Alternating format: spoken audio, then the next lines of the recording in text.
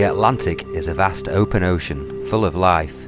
There are only a few places where its creatures can come to breed, give birth and rest. The Canary Islands rising out of the deep are one of them. Rays are famously very common in waters around Lanzarote, and there are several species who thrive here. There are approximately 560 different species of rays worldwide. Around Lanzarote, we regularly encounter common stingrays like this. As the name suggests, stingrays are armed with a stinging barb on their tail, which can be used for defense. Not all rays have this, so not all rays are stingrays.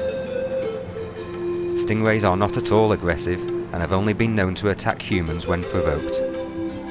This video was filmed at 25 meters below the Atlantic Ocean by a fully clothed person with no scuba diving knowledge whatsoever.